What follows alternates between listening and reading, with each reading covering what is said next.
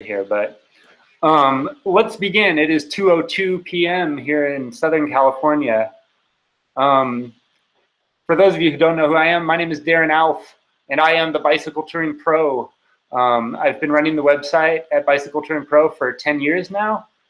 I started it in 2007 after I had already done 7 years or so of bike tours all around the world myself. I've ridden my bike across the United States 6 times in different directions, and I've ridden across, I think, about 70 different countries around the world, you know, in Africa, Asia, Europe, South America, etc. So, yeah, and what I do now is basically I'm a full-time bicycle tourist where I teach people from all around the world how to conduct their own bike tours. And I've written 4 books about cycling. And I have recently started working one-on-one, sort of coaching a small group of people to help them plan and prepare for their own bike tours all around the world. So I'm moving around here. So that's what actually today I was going to do a live broadcast, this live broadcast, just for the coaching members. But I kind of thought today would be an interesting and kind of a fun day to share not only with the 12 individuals that I'm working with right now through the Bicycle Touring Pro coaching program, but also to just share with the entire Bicycle Touring Pro community. Because the things I want to talk today about are like basic touring bike stuff. I want to talk about racks, panniers, and how all of these parts, your bike, the racks, the panniers, etc., come together to create your overall touring bicycle. So I'm going to be talking about that today, and then once I get past that, I'll probably talk for 20 or 30 minutes, and then after I do that, I'll open it up to Q&A, where you will have the opportunity to ask me a question, anything you want, and I will try to answer it. So there is a live chat box kind of over on YouTube on the right-hand side of the screen. Might be different if you're on a phone or tablet, but anyways, I'm probably not going to be looking at that right now while I'm talking, because I can't really like read the comments and think and talk at the same time. I'm just not that smart. So what I'm going to do is I'm just going to talk for the first 20 or 30 minutes, and then I will go back and try to answer any questions that you guys have. Sound cool? All right. Let's begin. You probably can see the bicycle behind me, and this is my famous Co-Motion Pangea touring bicycle. It's an American-made bicycle, made in the state of Oregon. And this is just one of hundreds of different types of touring bicycles that you can get and buy and ride. But this is the bike that I'm going to be demonstrating on today. This is kind of an on-road, off-road touring bicycle. You might be able to tell just by looking at it that the wheels are kind of larger than maybe something that you would find on a road bicycle. These are 26-inch wheels and tires, and they're very similar to what you might find on a mountain bike. And so like a lot of people when they first see a bike like this, they see like the drop handlebars, right? And that looks very similar to what you might see on a road bicycle, like a racing bicycle. But then they see the thick tires, and that's very similar to what they might see on a mountain bicycle. And so touring bikes are kind of unique because they aren't oftentimes fully road like warriors. They aren't made just to cycle on the road to go really fast. But they're kind of made to go everywhere in a lot of instances. And there's a bunch of different types of touring bicycles, but this particular type is basically made to go everywhere. And that's why I bought this particular bike, is because I wanted a bike that could take me to South America, to Africa. I wanted to be able to cycle on dirt roads and paved roads all around the world. But a lot of people, I would say most of the people who do what I call traditional bicycle touring, end up cycling on paved roads for most of their time. And so in that instance, you might want a bicycle with narrower tires. And so a lot of the popular touring bicycles, I should say, not most, but they either have 26-inch tires like this, or they have 700C tires, which are kind of, how do I describe it? The diameter is a little bit larger, like you would see on a racing bicycle. And the tire is narrower than this, but thicker than what you would find on a racing bicycle. So, yeah. Anyways, let's just a very, very brief overview. I wrote a book called The Essential Guide to Touring Bicycles, and that book is really what you want to read if you're into in the process of like finding and buying and shopping for your first touring bicycle, because that'll teach you like all the minor little differences between the road and mountain bike models that you are probably used to seeing out there on the road and touring bicycles, because there's a lot of like little differences that make a touring bike like this different than the bike that you're probably accustomed to. And there's a lot of things that make this bicycle better suited for long distance bicycle touring, where you're going to be sitting on the bike for long periods of time. You're going to be carrying heavy loads potentially. And like I said, you're going to be potentially riding on paved surfaces or on dirt terrain, whether it's a dirt road, a gravel road, or even you know, like a narrow single track trail. So anyways, that's kind of it. The other thing that you should notice about this bicycle is that there are racks on the bicycle. There's one rack on the front over here, and there's one rack on the back. Can you see that? I'm going to try to get out of the way so you can see it here. But let me hold on one second. I want to make sure you can see. Okay, so the back rack. Let's begin there, because most bicycles, not even most touring bicycles, but just most bicycles in general, like hybrid bikes, road bikes sometimes, mountain bikes sometimes, most bicycles that you find will have little holes. They're called eyelets, right here basically on the back of the bicycle, on the frame. And there's another eyelet down here, kind of near your rear hub, okay? I'm just sitting on the floor here. But those 2 points on both sides, right, one on the left and one on the right, are where the rear rack attaches to your bicycle. And so as long as your bicycle has those rear eyelets, you can probably attach a rack to the back of your bicycle. And if you can attach a rear rack like this one to the back of your bicycle, then you can carry a whole bunch of stuff on your bike in a variety of different ways, okay? And I'll talk about that in just a moment here. There are different types of rear racks. There's a whole bunch of different types, actually. This is probably one of the most common and inexpensive types. This particular rack, I think it cost me about $40 US. It's made by a company called Axiom. They're in Canada. And I've had this rack for several years now. I really like it. It's inexpensive. It's made of aluminum. And it's simple. But there are other racks that have like multiple, like there's some bike racks that have another, it's kind of like a level, another level here. And then, so there's one level up top and one level down below. And those racks are made to carry your gear lower on the bicycle in part, and also to carry the items that you might carry in the center of the rack up higher. And I'll talk about why that is a little bit later, but what you should know is that generally almost any rear rack that you can find or buy on the internet or at your local bike shop or whatever is going to fit on the back of your bicycle. Like I get emails all the time from people saying like, I have a surly long haul trucker, will this tubus whatever bike rack fit on the back of it? And usually I just have to reply and say like, I don't know 100% for sure, because there's like hundreds and hundreds of bicycles that you can match with hundreds and hundreds of different racks. But for the most part, these racks are designed to go on pretty much any bicycle design, okay? So I wouldn't worry too much about that. You basically just want to get a good rack, because the rack is basically like an extension of the frame of your bicycle once you mount it. And you want a rack that's going to be strong enough to carry the gear that you're going to be carrying. Again, I'll talk about that in just a moment. But yeah, that's the rear rack.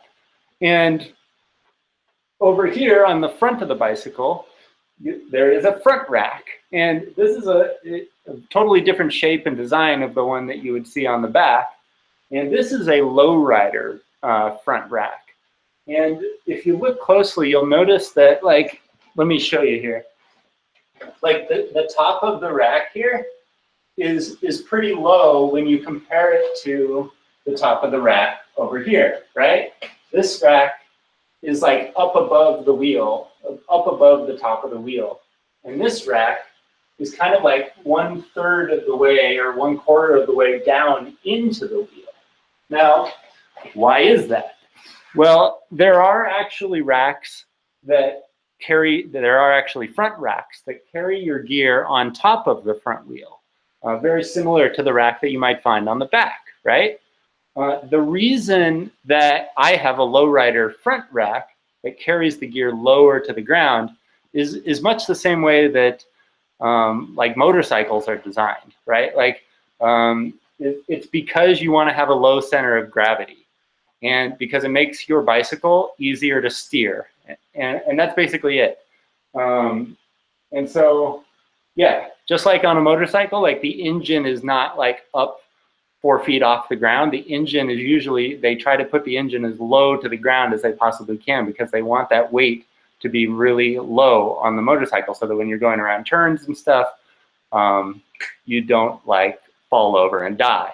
And it's the same with a loaded touring bicycle. The higher up your gear is, the higher up your weight is, the harder it's going to be to basically steer and maneuver your bicycle. So that's why the front rack is so low, and that's why some rear racks also drop the weight down over, lower down into the base, basically like into the tire, and the bottom of the panniers of the bags that you carry on the racks are lower as well. One of the reasons you don't see like a lowrider rack on the back of my bicycle right now is, let me just show you 1 second. So this is a rear pannier. This is an Ortlib Bike Packer Plus waterproof bicycle pannier. And it's basically like a backpack-sized bag that fits onto the rack of your bicycle, the racks of your bicycle. And panniers like this are usually sold in pairs. So when you see them online, you're not just buying one bag. Like, I think this set, for example, costs about $240 US. These are like the high-end premium sort of bicycle touring bags. They're not cheap. But if you're gonna be like getting into bike touring seriously, like these are really, really good ones that I highly recommend. So anyways, it doesn't matter which bags you use at this point. I'm just kind of demonstrating with what I have. But yeah, so this is the pannier, and it goes on the rack on your bicycle. So that when you're riding, it just kind of sits there. Let me point out just something while I have the pannier here with me. This is a like bucket style with a lid style pannier, and there are different types of bicycle panniers. There are roll top panniers, which are like 100% waterproof, basically. Like if you've ever gone kayaking or something and you've put your phone in like a waterproof bag and then rolled the top and then clipped it together, there are pannier bags that are made in exactly that same sort of way. And they're really good for keeping water out. That's really the main thing. I don't have a set like that, and well, I do, but not with me at the moment. But these are, like I said, like bucket or lid style panniers. And the difference here is that there's this basically lid. Like I just unclip these two things, and this lid on the top comes off, right? And then I can undo this little drawstring and then get into whatever I have inside the pannier at the moment, okay? And then every time I close it up, boom, the lid just comes back over the top, and I buckle these two, and then I'm off and on my way. So the reason that you might want to get this type of design instead of the more waterproof roll top design is because this style, I feel at least, is easier to get into. And when you're on a long distance bike tour, like for example, I'm planning a 3-month-long bike trip here in Sweden, Norway, and Finland. I'm gonna be on the road for quite a long time. And getting in and out of these bags on a daily basis, like multiple times a day. So I want to have something that's like pretty easy to get into when I want to access my jacket or my food or my camping gear or whatever it is that I'm trying to access. And I find that these bucket style panniers are easier to get into than the roll top kind. So that's just something to keep in mind when you're shopping for bicycle panniers, is you're making a trade-off basically. If you pick the roll top waterproof kind, that's awesome. If you're concerned about keeping whatever is inside your panniers dry, like that's great.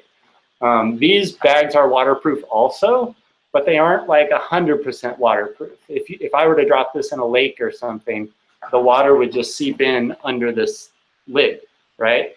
But so I'm giving up some of the waterproofness of this bag in order to make myself more comfortable once I get out on the road and I'm trying to get into these bags on a daily basis. It's just easier to flip up this lid than it is to roll up the pannier every single time. So you kind of have to decide what you want. Do you want 100% waterproof, 100% waterproofness? And if so, you probably want the roll top panniers. Or do you want something that's a little bit easier to get into, that's not going to be so annoying on a daily basis? And if so, then this is the type of pannier that I would recommend for you. So panniers also come in a number of different sizes. And this is like a small pannier. This is a big pannier. I don't know if you can see the difference here, but I can't quite remember the size of these two bags. But usually, like front panniers are I think about like 10 to 30 liters in total volume.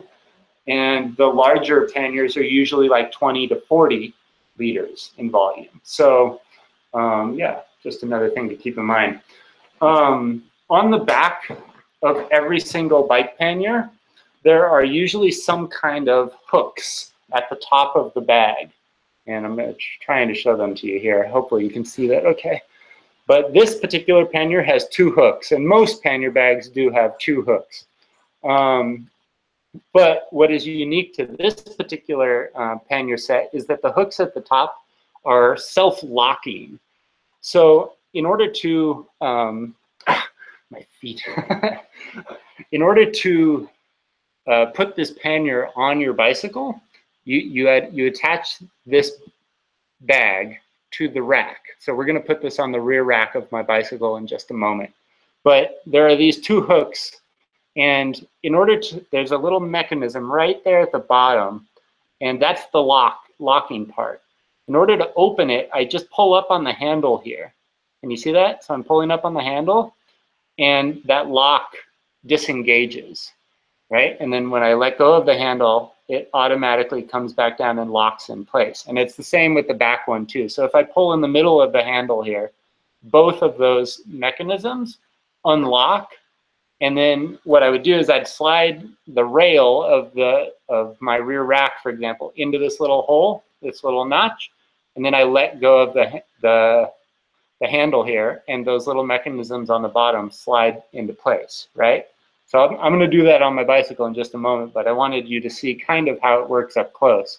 So you take your pannier, you lean it up against the edge of the rack.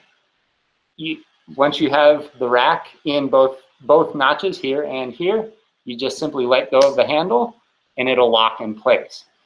Also, on the bottom of this particular pannier is a little hook at the bottom. And every pannier company does this differently, partially for patent and copyright reasons, I believe. But yeah, and so like some pannier bags, they don't have a hook at the bottom. Some like this one, they have an adjustable hook, like this hook, for example, like you can loosen it and then you can move it all over the place. See that? So like I could put it over here and make it point in this direction or something. And the reason for that is every single bike rack, like I mentioned a moment ago, is different, right? Those racks on the back of your bike, like the design is going to be different depending on which one you buy. And so the pannier bags are designed to fit basically on any type of rack.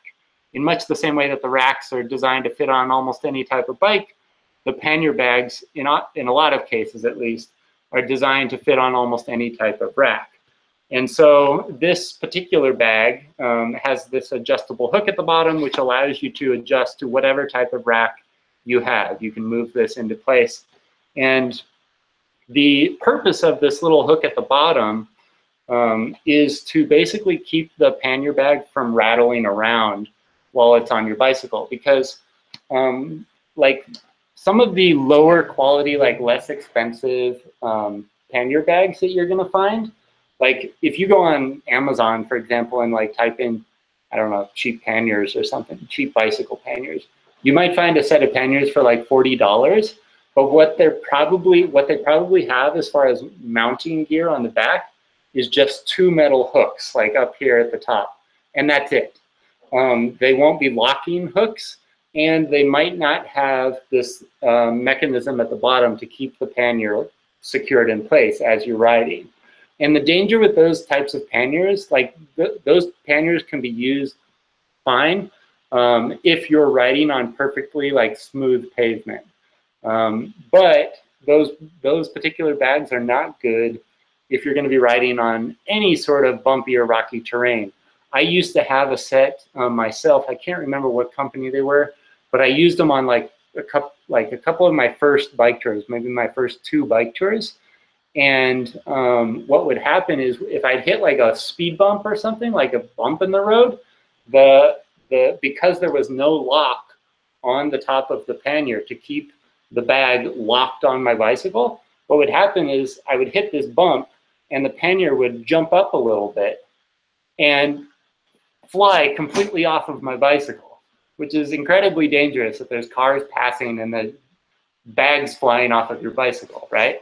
So I would recommend looking for pannier bags that at the very least have this some kind of locking mechanism up at the top of the pannier with the hooks, whatever kind of hooks they happen to have. If they don't have the locks up at the top, you want to make sure that there's some kind of locking mechanism at the bottom. Now this particular bag, like I said, just has an adjustable hook here, which I don't think is that great, to be honest. But there are other companies, like there's a company called, I'm blanking, Arkel, which is from Canada, and they make pannier bags. And they have like I think it's very good. It's like a bungee cord. It's like a hook on a bungee cord, basically. So that when you attach that hook to the bottom of your rear bicycle rack, the bungee kind of is basically like pulling on the rack and keeping it firmly in place. So I think that's really good. So that's another thing that you want to look for is like either a hook like this of some kind at the bottom of the bag or a bungee corded hook, right? And yeah, I don't know. The other thing I guess is worth mentioning is like less expensive bicycle panniers. The hooks are basically like set in this position. This particular type of pannier, because it is kind of like top of the line, has an adjustable quality to it. So I can basically like move these hooks to any position I want, right? So I can move this hook way to the outside of the bag. I can move it way in here or whatever. And the reason that is good is because, like I said, like every single bike rack is going to be different. And so you need those hooks basically to fall in the gaps. Like, do you see those? You know, like basically the hooks go here and here, right? And so you want to be able to adjust the hooks at the top of your pannier to fall into those gaps. And yeah, so something like this, an adjustable quality, is also like really nice to look for. But like I said, it's kind of only found in the more expensive bicycle panniers. So that's something to look for when when you're considering bike panniers. Is like you kind of get what you pay for. The cheap panniers are just going to have some metal hooks here at the top, nothing at the bottom. Up from that, there's probably going to be hooks at the top here, and then there will be some kind of hook or bungee cord at the bottom of that. Next level up, you're going to have the locking mechanism of some kind, and then on top of that, next level, top level, like this bag, you're going to have some kind of adjustability to where the hooks are and that sort of thing. That's basically it about this pannier. This pannier has a little pocket on the front, nothing special about that. Most pannier bags are basically just one big compartment. Like there is no, like, I don't know, like multiple pockets like you might find on a backpack or anything. It's pretty much just usually, not always, but usually just kind of a big bag in which you put and organize all your things. So, ooh, it's getting dark outside. What do I want to show you? Before I put this bag on the bike, there's also something I should mention. Now, do you see how my bike is just leaning up against the wall? I don't have a kickstand on this bicycle, and in 17 years of bicycle touring all around the world, I've never really used a kickstand on any of my long distance bike tours. I've used it on shorter ones and stuff. But most of the time, I just find something to lean my bicycle up against. And if there is nothing to lean my bike up against, I lay it on the ground. There are some people I know, because I've met them, that will not put their bike on the ground. I understand that, especially if you've paid a lot of money for your bike and you're trying to keep it scratch-free. But generally, putting your bike on its side, on the right side, well, I'll talk about the side in a moment, but laying your bike on its side won't hurt it if you're careful. But what you should notice here is that my bicycle is leaned up against the wall with the right side of the bicycle leaned up against the wall. The right side of the bike is usually always on pretty much every bicycle in the world is where the chain, the derailleurs, the chain rings, the gearing, all of that is located on the right side of the bicycle, okay? And so my thinking at least is that if my bicycle now, if I leaned it up against the wall and it were to fall, right? So like here's the bike. So if it were leaned up against the wall here and it were to fall this way, it's falling now on the left-hand side of my bicycle. And the left-hand side is not where the gearing is located. And that's exactly the point. If I were to have put my bike this way, now the gearing is exposed on the right-hand side of the bicycle. So if my bike were to fall this direction now, and there was a rock here or a curb or who knows what, right? And my bike falls and hits that sort of thing, my chain could break, I could break some of the gears, off of my cassette, or I could break the derailleur or that sort of thing. So generally, whenever I have my bicycle, I'm looking for a place to lean it up against a tree or a fence or a wall or anything, I put it with the right side of the bicycle facing that object, okay? And along the same lines, when we go to put the gear on our bicycles, and you're packing your stuff, one of the things you want to do, if you have anything that's delicate, I carry my laptop computer on my bicycle as I ride on a lot of my long distance bike trips. And so I always keep my computer, the pannier bag carrying my computer, on the right-hand side of my bicycle. So that once again, if my bike, so I'm going to show you here. So this is now, I've mounted that rear right pannier bag on my bicycle, and this is where I usually carry my laptop computer. So now, once again, if my bike falls over, the laptop is on the other side, right? And whatever was over here on the left side of my bike is getting squished, right? So just something to keep in mind. It's kind of one of my little secret bike touring techniques. You little things like that you do over and over and over again on a bike trip, like leaning your bike up against a wall to run into a supermarket, or lean your bike up against a tree to set up camp. So it's just something to think about as you go about packing for your bike tour, so that you pack those delicate items on the right-hand side. Also, grab some water here. But most places in the world, you cycle on the right-hand side of the road, and with cars passing you on the left. So there is this small chance that a car or something could clip you as you're cycling past, and hopefully they clip you on the left-hand side of your bicycle where you're carrying less important items. So, you know, they clip you in your bag carrying your sleeping bag or whatever gets ripped off. That's less important than your bag carrying your computer or camera gear or whatever else you happen to have. So anyways, yeah, so I've got one bag on there now, and I'll put this other one on really quick. So there's two, like I said. So like this particular set, I think it costs about $240 US to buy this set, and that's just the two panniers on the back of the bike. So again, like to put this on the rack, it's kind of hard to do on a webcast here, but basically I just pull up on the handle here, and then I attach those top hooks to the top of the bike rack. And once I have it in place, I just let go of the handle, and then it locks itself in place. And now they're on there like so, okay? Now most people, when they're getting started with bicycle touring, like if you've probably seen pictures of me on my bike tours all around the world, you've seen me with 4 panniers on my bike, plus a handlebar bag, and maybe with some other things on my bike as well. But when you're just starting out, like this is basically all you need to get started. Like a rear set of like larger pannier bags like this is really all you need to get started to do shorter bike tours, okay?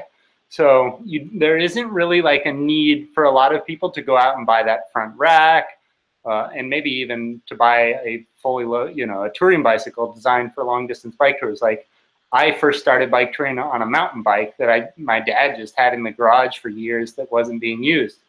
And that's what I got started on. It didn't have the ability for a front rack or anything like that. So I just started like this, okay?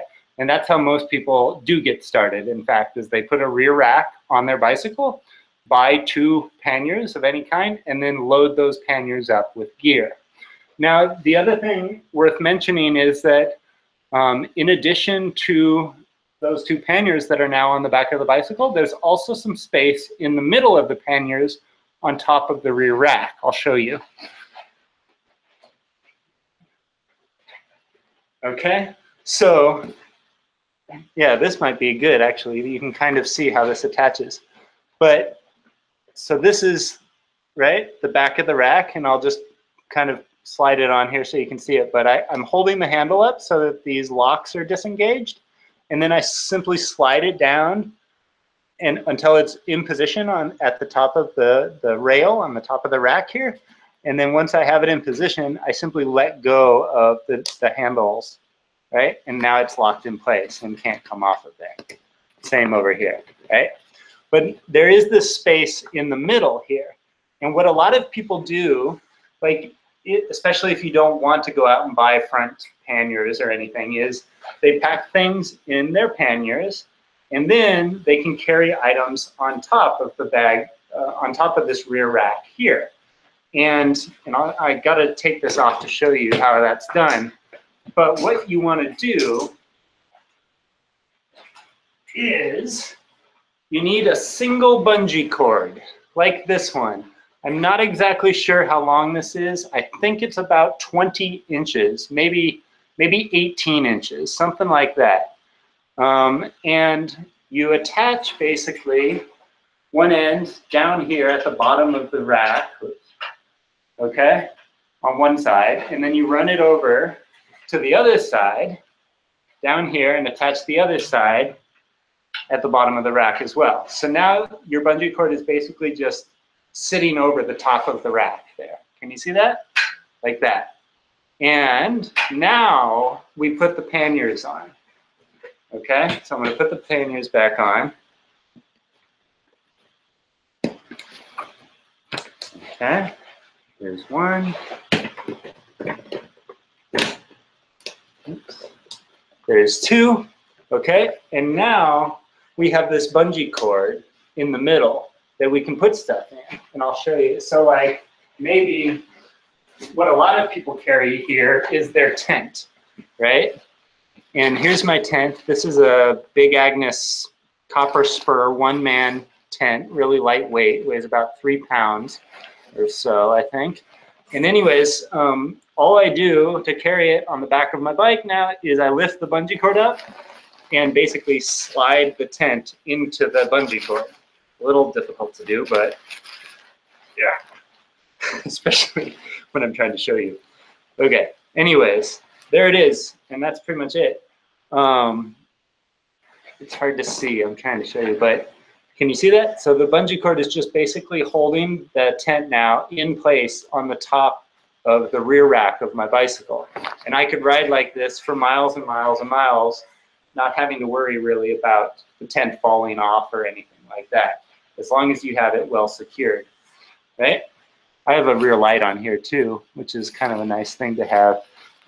When you're looking to buy a rear rack, look to see if it has like a mounting plate for a light. It's not like super important, because like this light, for example, like I could mount it here where the light is supposed to actually go, or I could mount it over here on the panniers. Like this pannier has this little strap or whatever, so you know, it's not super important, but just something to keep in mind while we're back here. Anyways, but like what a lot of people will do, especially if they're kind of on a budget and like I said, they don't have a bike that's equipped with front panniers or a front rack, is that they will load a whole bunch of items up here on the back of their bicycle. Like right now I just have the tent here, but other people will put like stuff like way up here, like up above their seat basically. And I don't recommend doing that. And there's a number of different reasons why. One, it just you look like a homeless person. Two, your center of gravity now is getting much higher. You want to keep your weight as low as possible generally. And three, when your items are packed, hold on.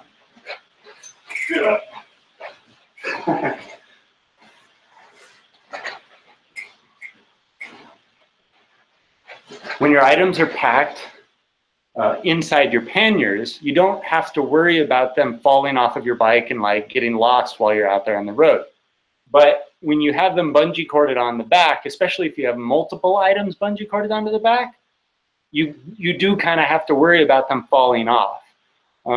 So like if you had your tent and your sleeping bag and your sleeping mat and all that stuff and like a jacket and I've seen crazier things on the back of people's bicycles. But if you have like all of that kind of stuff just bungee corded on, there is the potential that it could fall off. You hit a bump or something pops off, you don't even notice, and you cycle 20 miles or 30 kilometers down the road before you even realize that your gear is missing. So that's why I like to pack pretty much all of my stuff, if I can, inside of my panniers. Not only does it protect my stuff from like falling off my bike, but it also protects my stuff in general from rain and sun and all that kind of thing. So if you can, pack everything in 2 panniers on the back of your bicycle. If you can't do that, if you need a little bit more space, like we did here, leave room for your tent or your sleeping bag or something like that, something that could potentially get wet, or the bag that it's in could get wet at least, in the middle of the rear rack. And then if you can't do that, like you still have stuff that you want to bring with you, the next thing that you want to consider is a handlebar bag. And this is just one of many different types of handlebar bags. This is probably one of the larger types. And this is a matching Ortlib Ultimate 6 handlebar bag. It's pretty large. It's about the size of like a toaster.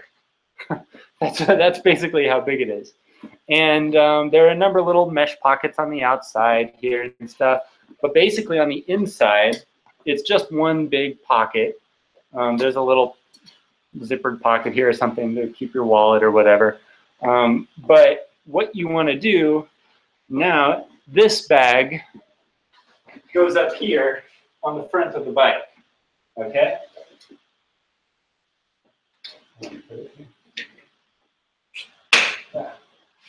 And it just kind of snaps in place there. But But handlebar bags are really cool, and I kind of like going on bike trips now where my handlebar bag is in that position. I feel kind of naked without a handlebar bag now. And the nice thing about a handlebar bag is that like a lot of the things that you want to access on a bicycle tour, like your camera, your map, even like snacks, food, what else? I don't know. Just like maybe even just basic tools. Why am I holding my light? Things like that can go inside your handlebar bag, so that as you're riding, even, excuse me, so that as you're riding, you can have very quick access to those items. So without the handlebar bag, for example, like if you were carrying a map, a paper map on your bicycle with only those rear panniers, you might have to, every time you want to check the map, you might have to stop, get off your bike, open the pannier, pull out the map, look at where you're going, put the map back, close the pannier up, and then continue down the road. But with that handlebar bag, your map is right in front of you now. And it just makes your time out there on the road so much easier. You will see these handlebar bags on a lot of like road touring bicycles, touring bikes that are designed to go on the road, paved roads, but they aren't so common on off-road touring bicycles, or on like bike packing is becoming very popular, which is basically bicycle touring off-road. And you won't see handlebar bags like this on those sorts of setups too often. But I think for most people who do road-based tours, this is a good setup. And this is like your ultimate lightweight bicycle touring setup that most people start out with. So 2 panniers in the back, potentially some gear on the rear rack with a bungee cord, and then a handlebar bag of some kind up front. Then, if you still have gear that you are wanting to carry with you, that's when the front panniers come in, right?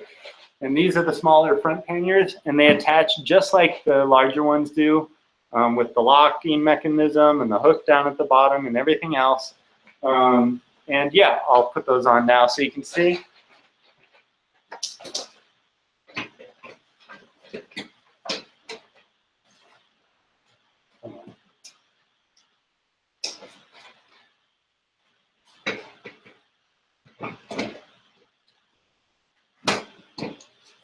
All right.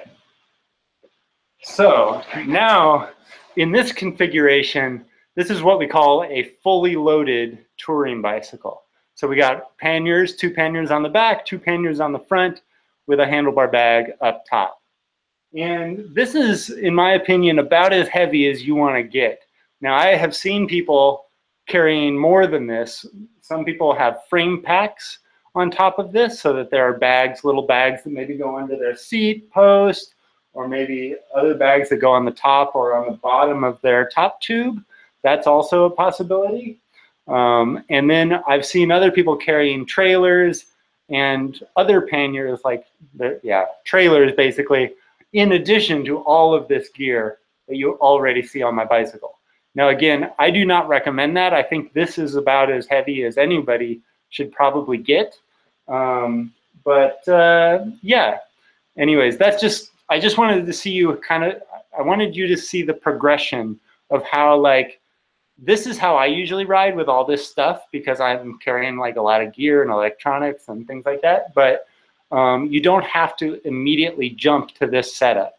I do fear sometimes that by showing people how I pack, that they're going to pack too heavy for their own bike tours. So I would, like I said, start with the 2 panniers in the back and figure out if that's going to be enough room for you.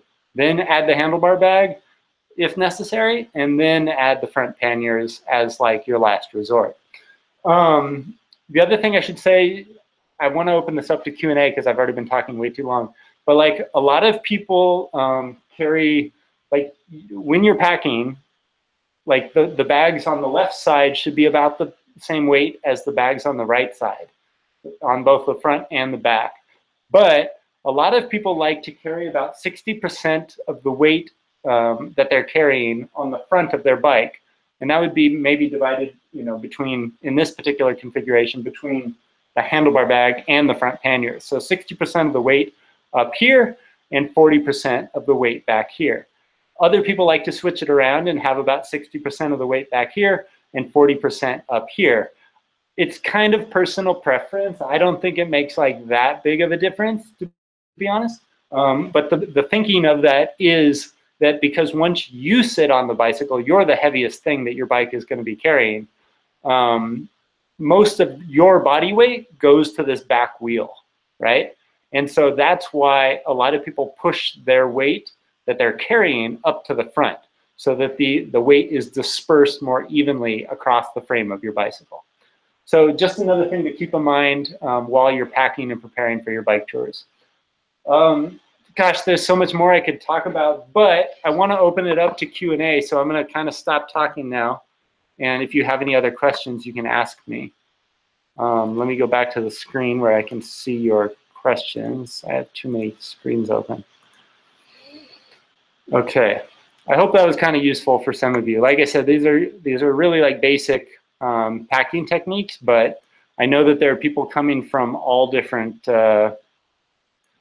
experience levels. So anyways, I'm looking at your questions here. I'm probably, if I missed your question or something, I'm sorry, but Gary says, Darren, what kind of camera do you use? Go to bicycletouringpro.com and type in camera gear. I have a whole article there about the gear that I use, because I actually use a series of different cameras. And yeah, but I have basically like a Canon DSLR, a point and shoot. I use my cell phone sometimes. I also have been carrying a drone on my bicycle for the last year or so.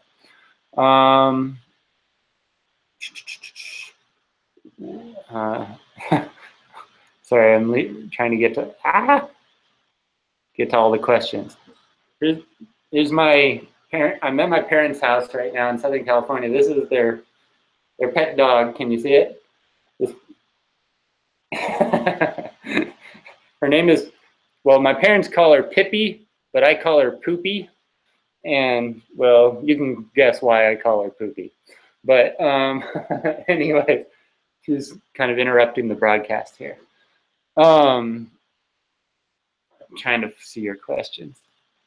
The thing keeps resetting. Aiden says, doesn't the disc brakes interfere with the rack mounting points? And if so, how do you come around it? Have you ever had really hot disc brakes that burn or mark your stuff?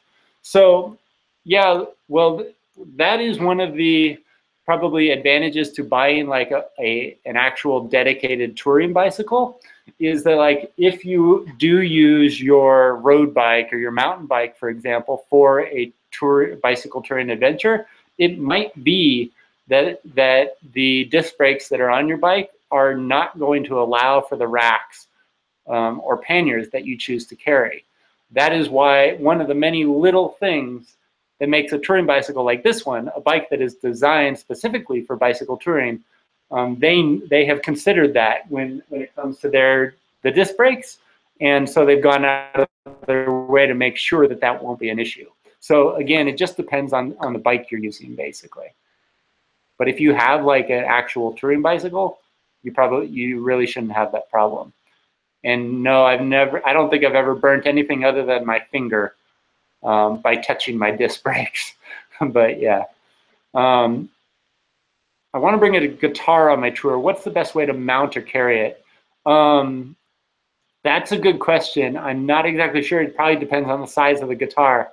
I have seen several people with guitars and ukuleles on their bike tours. I carried a skateboard on one of my bike tours.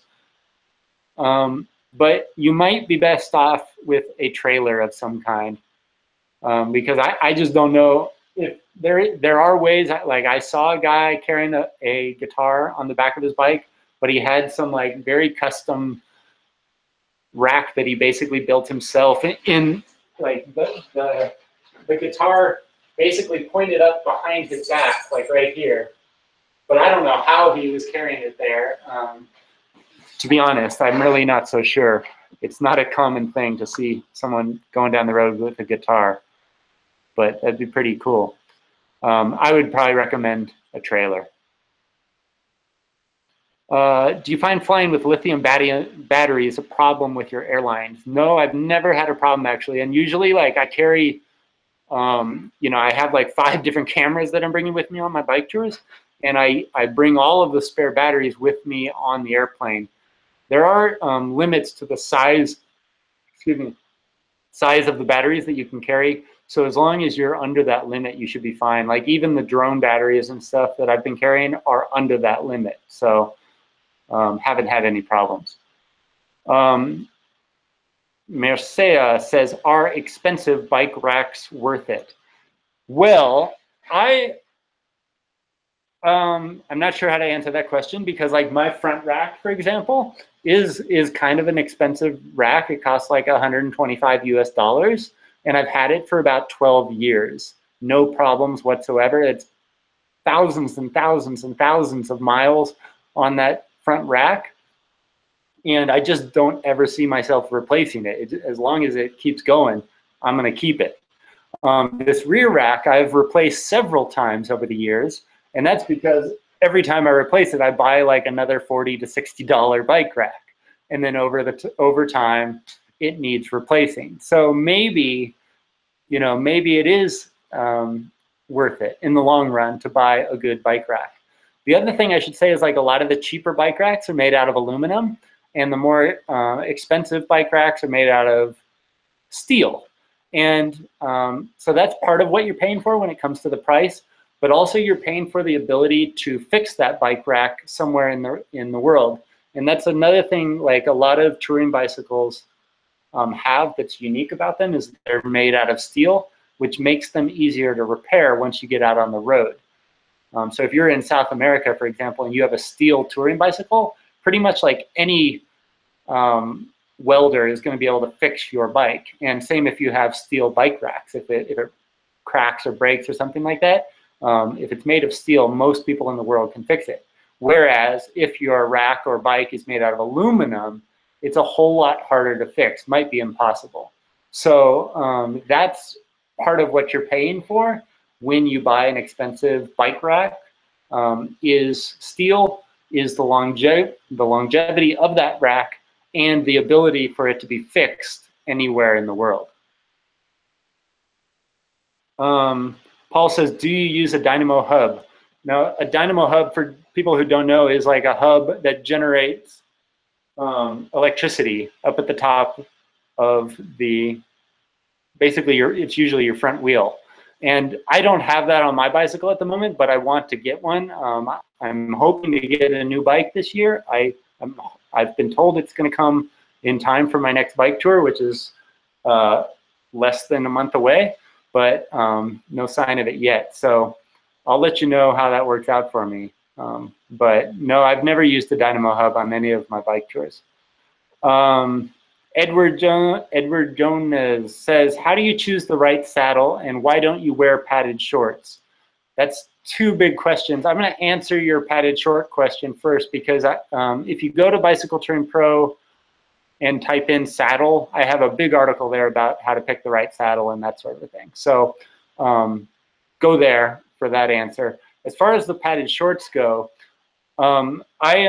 I am not necessarily recommending that others don't wear padded shorts just because I don't wear padded shorts. It's more of a personal style sort of thing for me rather than anything to do with comfort. But I choose not to wear padded bike shorts because I spend a lot of my bike tours like interacting with people, going into stores, that sort of a thing. And I want to look normal when I step off of my bicycle at any point throughout my bike tour. I don't want to scare the locals with how tight my shorts are. So that's part of why I choose not to. Also, I just find that the padded bike shorts are not as comfortable for me over the long term. Like I think padded bike shorts are great if you're doing short bike trips near your home. Like I think for me, like the first hour or two wearing padded bike shorts is super comfortable. But after that, I have found at least that they get less comfortable as the days and days go on. So that's why I've just kind of gotten used to wearing regular sort of like skateboard style, almost like cargo shorts when I'm riding my bike. that look normal as soon as I step off the bike at the end of the day, but they also feel comfortable when I'm on the bike as well. So that's just a personal preference sort of thing. Like I said, I don't want anyone to think that I'm saying you shouldn't wear padded shorts. I'm just saying if you like wearing padded shorts, wear them, go for it. But if you don't feel like just, I think a lot of people that come into the bicycling world for the first time see people wearing those bike shorts and think, I want to ride a bike, but I don't want to wear those shorts. And I think, you shouldn't let that stop you, because there are lots of people, myself included, that have never really worn padded bike shorts and probably never will. So anyways, yeah. Yeah. What is your opinion on tarp tents? Any experience with tarp tents? Yes, I've actually used something like that in the past, which is basically a tent with no floor, and that's kind of open to the environment or whatever. I like them as far as the fact that they're generally lightweight and lighter than what you would find in a traditional tent, even an ultralight sort of tent. The thing I don't like about them is the exposure to bugs. That's the main thing. Like, excuse me, I'm planning a trip to Sweden, Norway, and Finland, where in the summertime, the mosquitoes can be pretty intense. I think the mosquitoes in Finland are the worst I've ever experienced, maybe anywhere in the world. So to be in a tent where the mosquitoes can just fly in down on the ground scares me a little bit. And that's generally why I don't use that kind of a tent myself, is I want to be protected not just from the elements, rain and snow and whatever, but also from bugs.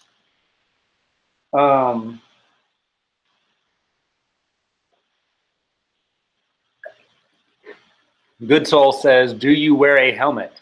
Yes, I pretty much always wear a helmet. If you've watched any of my bicycle touring vlogs, videos, you'll see that I have a helmet on like 99% of the time. I do occasionally ride without one on my head, but that's very, very rare.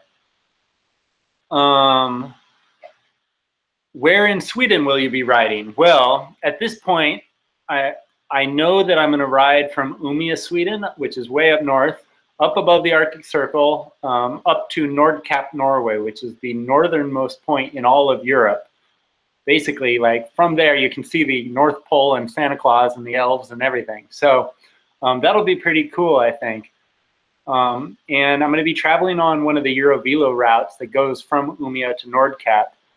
I forget what the route is called. I'll look at. I think it's called the Sun Route or something like that. But anyways, yeah. So that's going to be a good trip. It's going to be about 25 days up there from Umeå up to Nordkapp, Norway, and then back. So 25 days on the road, sleeping in the forest. No showers. Probably I'll just be jumping in lakes and that sort of a thing. Yeah, it's going to be awesome. I'm really looking forward to it. Evan says, would you recommend a North Korea tour? I don't think so, probably. Not for most people. I don't think most people can even get there. So, yeah, probably not. But I hear South Korea is fantastic, actually. Tons of bike paths, friendly people. I really want to go to South Korea.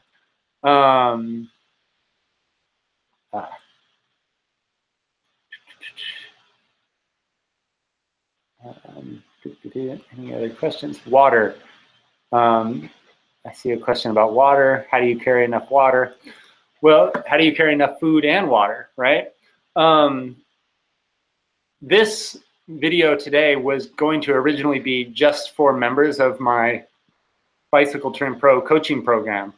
For the last month and a half or so, I've been working with a small group of like 12 people to help them plan, prepare for, and execute their own bike tours all around the world. And in that course, where I've been working with these people, we've kind of been talking about how to map out your routes.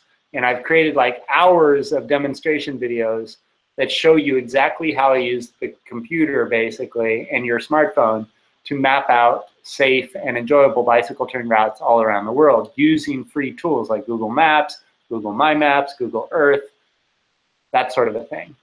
So yeah, in those videos and in this course that I'm teaching now, I teach you how to kind of figure out where you need to restock on food, where to restock on water, that sort of thing. But basically, like every town that you get to on a bike tour, you know, you ride into town, you fill up on food and water or whatever, but you're also looking at your map and trying to figure out where is the next place that I am going to, for sure, be able to get food and water. And that, you know, it's sometimes very difficult to tell just by looking at a map. But usually, if there's a town or a city or something, there's usually somewhere to get food and water. So yeah, it's just basically like taking it step by step, day by day, and you know, always looking ahead multiple steps to figure out where the next food and water source is going to be. You know, like good chess players, like people that are average at chess, like that, the move that is right in front of them. They look at the next move that they're going to do. Where can I go? What can I do right now in this next move, right? But really good chess players, they look multiple moves ahead. So they're not just looking 1 or 2 moves ahead. They're thinking 7 or 8 different moves ahead on the chessboard. And the same is true with bicycle touring and like a whole lot of sports, like soccer, for example. I used to play competitive soccer when I was younger, and the really good soccer players are the ones that not only are thinking about who they're going to pass the ball to, but they're thinking about who the person that they pass the ball to is going to pass the ball to, and who that person is going to pass the ball to, right? And the same is true with bicycle touring, so that like you are thinking multiple steps ahead on your bicycle tour. So that, you know, before you even roll into a town, you're already thinking about the next town beyond that town, so that you know how much food and how much water you need to get. Right? Anyways, yeah. Good Soul says, have you ever been robbed en route? No. No. No. And no. But I have heard of, I mean, it has happened to people. Like I just interviewed recently, well, not recently, but I met up with Pat and Kat Patterson, who are a couple from Southern California here. They're a retired couple. They spent several years riding their bikes around the world, and they were robbed at gunpoint. I think they, you know, handed over some cash, and that was pretty much the end of the story. But there's been other incidences of people being robbed, but it's very, very rare, I have to tell you. Shane says, how effective are your solar panels? Do you recommend them as the best way to create self-power? We had a question just a moment ago about dynamo hubs. I honestly think, and like I said, I haven't used the dynamo hub myself extensively, but I think that if you wanted something more reliable for your bike tours, then the dynamo hub is probably the way to go. Solar obviously requires the sun, and there are a lot of places in the world where you can ride and ride and ride, but there's just not a whole lot of sunlight. Like I've done bike tours in Ukraine and Iceland, and you know, this year I'm going up to Nordkapp, Norway, and that sort of thing. So in those places, like the sunlight may not be direct enough or bright enough to really power a small solar charger, you know. And that's the other thing too about solar chargers is like on a bike tour, you want something that's going to be light and small. But the problem with solar is you need something kind of big in order to really create a lot of power. So that's why I think the dynamo hub is probably the best way to go, but it's expensive. It adds weight to your overall bike, adds a little bit of resistance, that sort of a thing. So there's some drawbacks, benefits and drawbacks to both. The Jambo says, which part of Finland are you going to? I'm just going to like Lapland, northern Finland, basically. That's it. I've already done a bike tour in southern Finland, southern and central Finland, so I don't really want to go back to those areas. Timonino says, how do you find the isolation of long tours? That's a good question. I think what you're asking is, do you find it like concerning when you're alone or something like that on a long bike trip? And the answer is, it depends.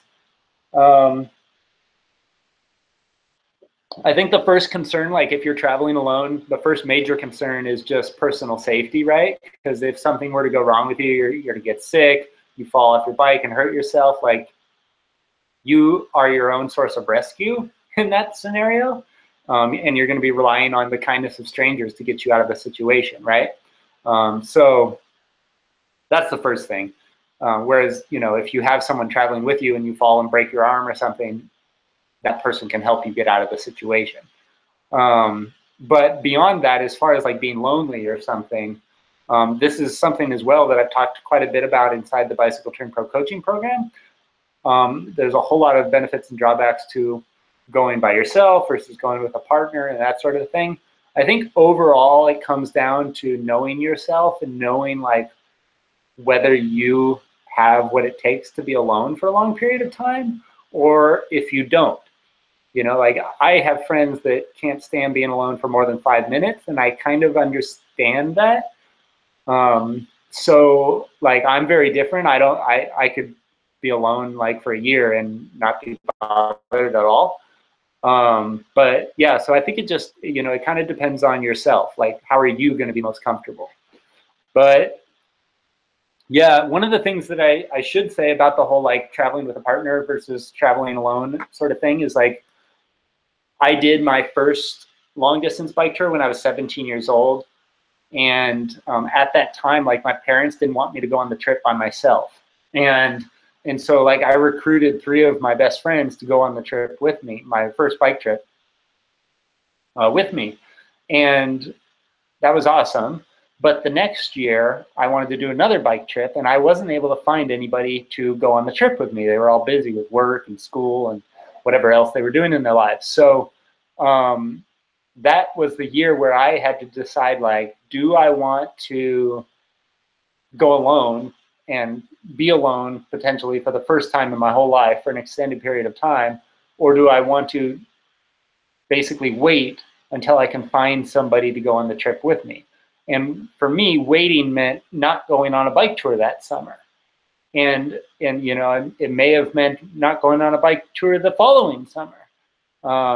And so for me, like I made the decision to go alone on my second bike tour, not because I necessarily wanted to. I wanted someone to go with me, but I wasn't willing to not go on the bike trip simply because I couldn't find a travel partner, right? So my desire to go on the trip was greater than my desire to have somebody go with me.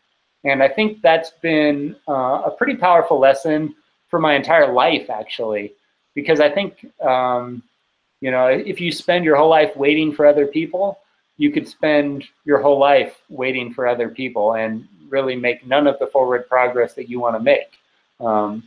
So yeah, it's kind of a life lesson there, I think, for me at least, was, yeah, nowadays, you know, I am very quick to invite people to say, hey, you want to come on my bike trips? Or I'm even like when I'm not on my bike trips and I'm like, hey, I'm driving up to San Francisco. Do you want to come for the weekend with me or whatever? I'm very quick to invite people. But if they don't take the initiative to make it happen on their end, I'm just very quick to say, okay, no problem, I'll just go alone, right? So yeah, anyways, just something worth mentioning, I guess. Okay, guys, it's already 3:10, and I've been going for over an hour now. I'll answer a few more questions, and then I'm going to say goodbye. You should do a meeting somewhere this summer in Sweden or Finland so we can meet up, because I think you inspired a lot of people to start bike touring. That would be awesome. Maybe I will do that, actually. I just didn't know how many readers I had in that part of the world. I know I got a lot of readers in Sweden, but a lot of them I think are down, you know, further south than where I'm going to be, near Stockholm and Gothenburg and that sort of thing. But yeah, let's try to make it happen, maybe.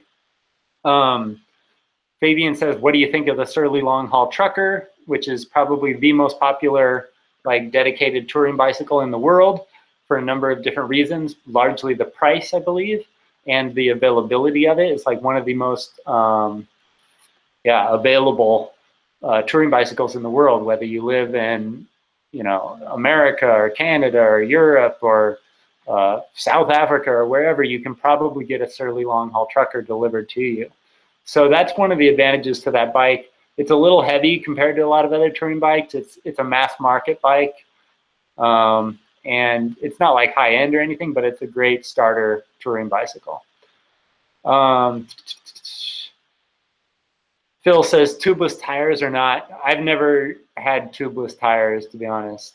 So there's your answer, I guess. Again, like I mentioned earlier about the racks, like if they break, you want to have racks that can be fixed. And the same goes with your tires, I guess, right? Like if you're doing, especially at a long distance tour or something in another country, you want to make sure that your tubes, your tires, can be replaced and fixed easily no matter where you are. So that might be the answer to your question. Eduardo says, do you get medical insurance wherever you go? That's a good question. I know a lot of people who are touring do have insurance for the various legs of their trip. It can be difficult to do depending on where you choose to travel in the world, and expensive. I generally don't travel with any kind of like international insurance unless it's required for a visa or something like that. And yeah, so I don't know. I don't, honestly, like I don't feel comfortable answering that question because I think I'm just not qualified to give you a good answer, basically. I just don't know enough about it.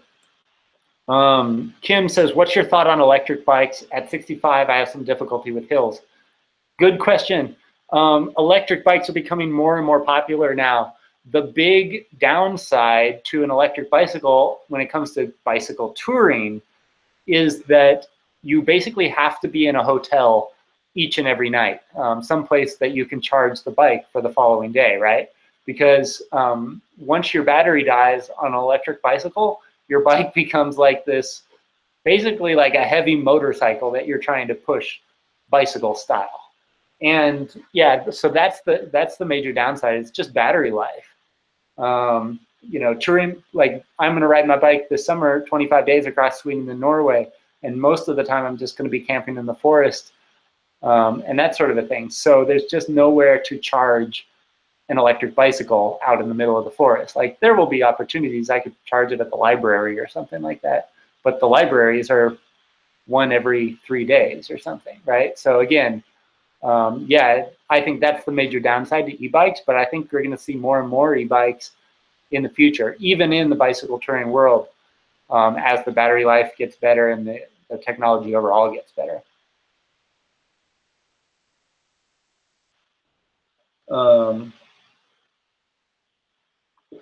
Yeah.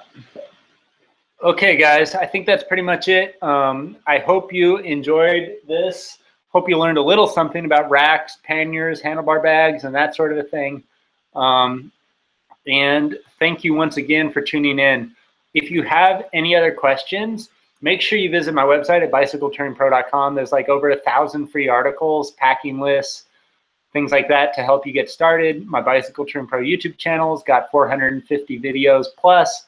You know, just watching some of my vlogs, my video blogs from the road will teach you a lot about picking campsites, you know, cycling in different scenarios, that sort of a thing. And then if you're interested, this Bicycle Touring Pro coaching program, which is more of a video course where I teach you a lot of my like secret techniques and strategies for mapping out your routes and picking travel partners and all that kind of stuff. If you're interested in that, you might consider joining my coaching program, which you can learn more at bicycletouringpro.com/coaching. So yeah, that's pretty much it. Thanks so much, guys, for tuning in. I really appreciate it, especially everyone tuning in from all around the world. That's really, really cool. And I think it's really cool to see so many people from all the places that I've been. I think that's one of the awesome parts about bike touring, especially internationally, is that now I have like friends all around the world, which is really, really cool. So, and even like years, decades later, after I've met some of you, we're still in touch, which is really awesome. So thanks so much. Once again, my name's Darren Alf from bicycletouringpro.com, and hope you guys have a great day. I got to close with my tagline and say, I hope to see you out on the road sometime soon. All right. See you guys. Have a good one and adios. Auf Wiedersehen. Do widzenia.